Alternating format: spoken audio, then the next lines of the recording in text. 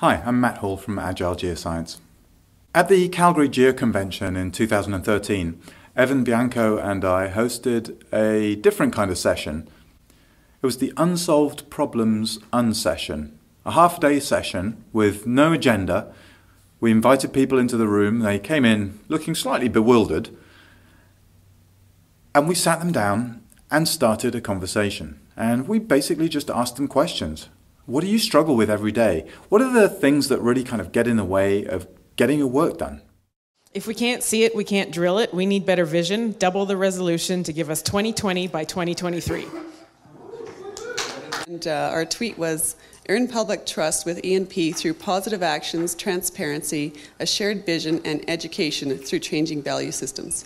Getting more oil and gas from old fields, and we said, reframe the problem and solution to everyone. This is an economic proposition. Old fields are exciting and can make money. Our tweet is, error and uncertainty, honesty increases profitability and decision making. Hashtag GeoCon13.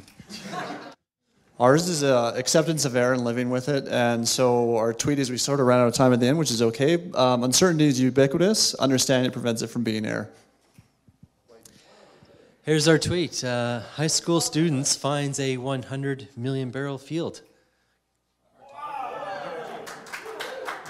That is from less secrecy and freeing the data. So how does scientific discussion happen? Even the best discussions at conferences and so on, they tend to be the same individuals talking. Nobody's taking notes for the group. Nothing comes out of it afterwards.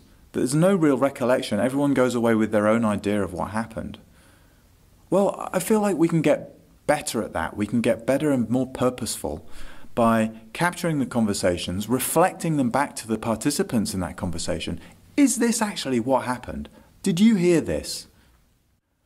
And that act of reflection and filtering can provide real data about where the biggest problems are, the most tractable, high-value, interesting problems.